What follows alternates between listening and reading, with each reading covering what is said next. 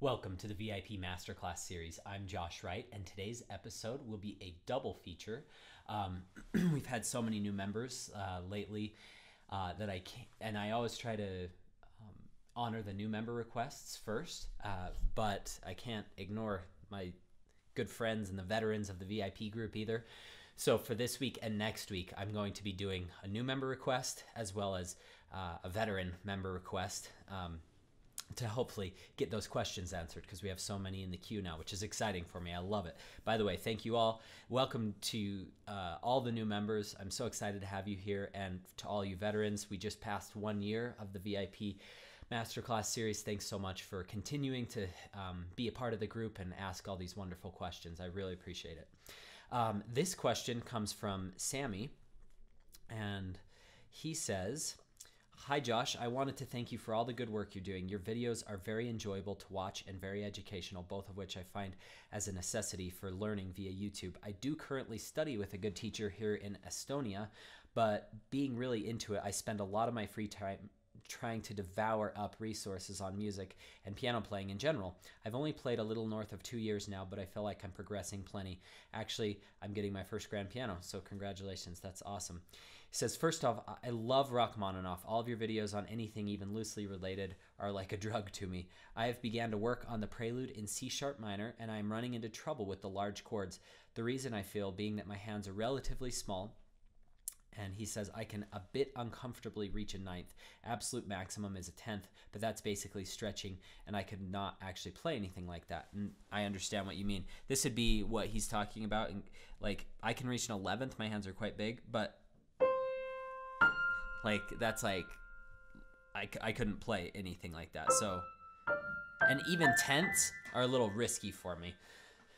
He says, "Especially the triple forte section part is giving me trouble because of the position I get my hands into is already a bit iffy, and I find my hands becoming really tense and painful. I don't want to end up with an injury, so I was wondering if there's any advice you could give when playing and practicing pieces that are at the limit of your actual physical attributes. I will probably be working on this piece more or less for the year in and out, doing easier pieces on the side as it is at the peak of my capabilities or above to begin with." And there's nothing wrong with studying something like that. I just wanted to interject that. Like, people who are just starting out piano, but that they love, let's say, the first Chopin Ballade. That's my favorite piece.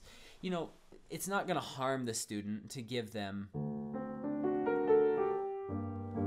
you know, a little teaser part of it. And for Sami, this is a fairly short piece. He says, "Many people say they find the agitato part hard, but I feel like it just comes down to practice, and you have great videos on bringing up the speed and practicing passages like the ones there. I know you've mentioned in your videos that you have a relatively large hands, but I think you'd probably have taught other students with small hands. I'm not necessarily asking you to use the C# minor Prelude as the main example in the video if you have better ones, but I'd love to have it in the context of some Rachmaninoff piece. Rock 3 is the reason that got me to pick up the piano again after my childhood, and I'm going to be posting my Rock 3 performance soon on YouTube. So anyway, glad to be a part of the VIP crowd. Looking forward to your future videos, Sami." Thanks, Sami. I really appreciate you being part of the group. I will demonstrate a little with Rock 3 and with this C# minor, since you like both of these pieces. So I think your request basically seemed to be, how do I avoid injury when playing?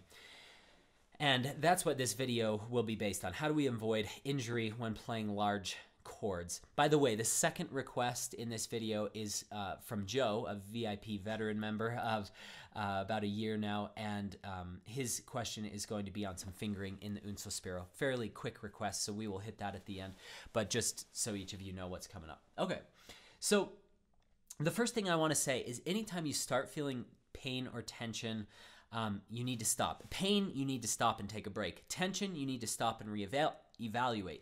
Okay, and there was a lot of days, because one of the most difficult passages of Rock 3 was the first movement cadenza.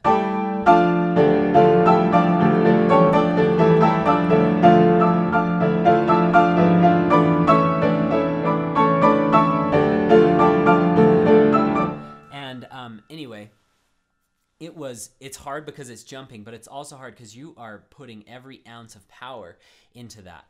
And especially when you get to here.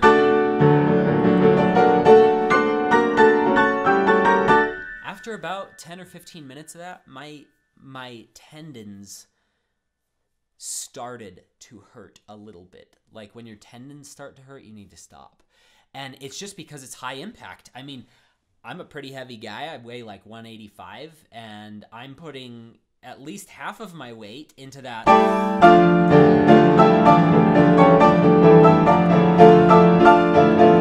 You know, and then you have this little ounce of weight that has to bear up all of this that is crashing down into it. And then you have people like Eric Olson. He probably weighs over, you know, I'm not even going to guess, but he weighs a lot. And I've seen him play Op.3, and my gosh, it was good. And that's a lot of power he has behind those little, even his fingers, which are big. He has big, meaty fingers.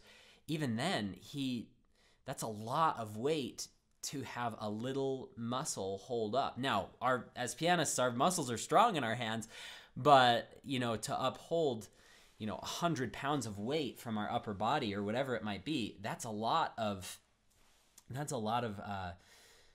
impact. So you need to stop, and there is absolutely nothing wrong, Sami, with just practicing in this C sharp minor. I'll start demonstrating with this now. Let's see. Wow, horrible.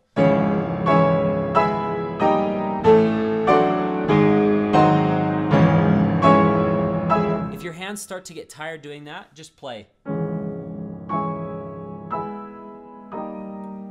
Nice and soft.